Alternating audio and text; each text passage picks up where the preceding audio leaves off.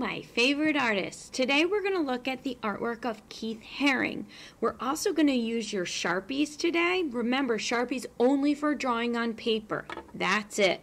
We're going to start with pencil, though. I wanted to just point out that KeithHaring does these really cool cartoon-like drawings that have people, cartoon people all over them, screens and robots and kind of like parachuters and lots of fun designs. So we're going to start with a cartoon person doing something weird. So a lot of movement with the drawings and the lines. You can represent movement in a drawing. I'll show you how. So KeithHaring, this is what he looks like in real life. He was an American artist. He is considered a pop artist because he drew popular fun things.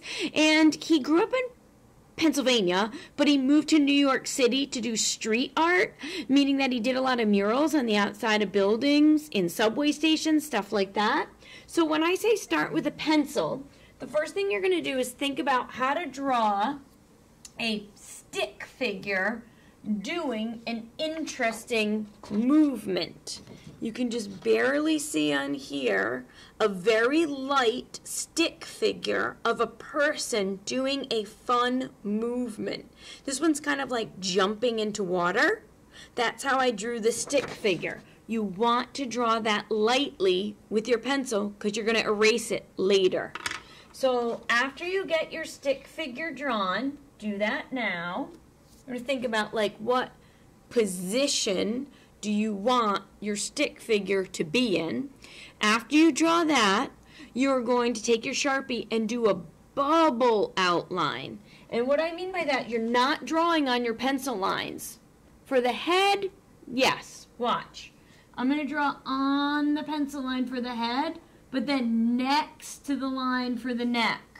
Next to the lines for the arms, all the way around for the hand, next to the line for the body and the legs. I'll show you up close what I mean.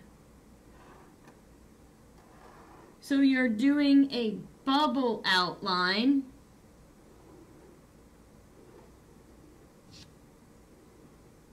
And let me show you up close.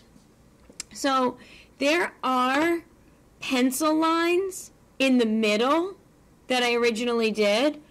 I drew on the line for the head, but next to the line for the neck, next to the line for the arm, a mitten hand, next to the line for the body, next to the line for the legs.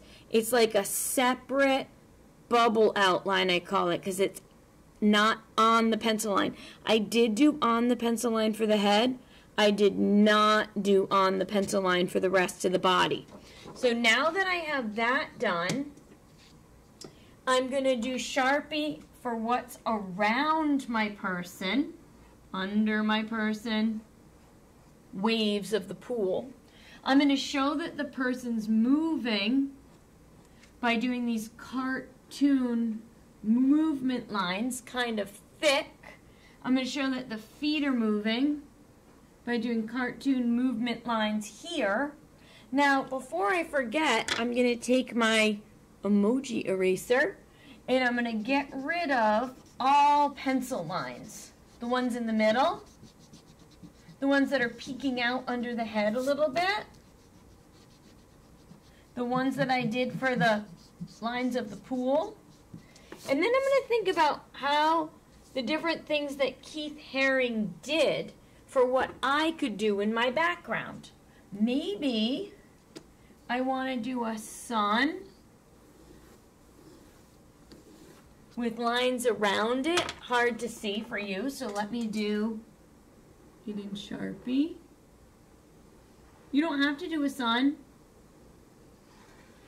I'm doing a glowing sun, okay? I could also do a cartoon cloud, some fluffy lines. I could also do some cartoon splash marks, coming out of the water. You do not have to do a KeithHaring person jumping into water. That's just one idea. You could look at KeithHaring's artwork in the slideshow and up here in this video and think about where is your stick figure that you turn into a bubble shape person like he does. Where is that person? You decide. Then you're going to take your crayons and color it in. Try not to go over your Sharpie so much so that you can't see it anymore. Just use it as the outline so you still can see it. Okay, bye.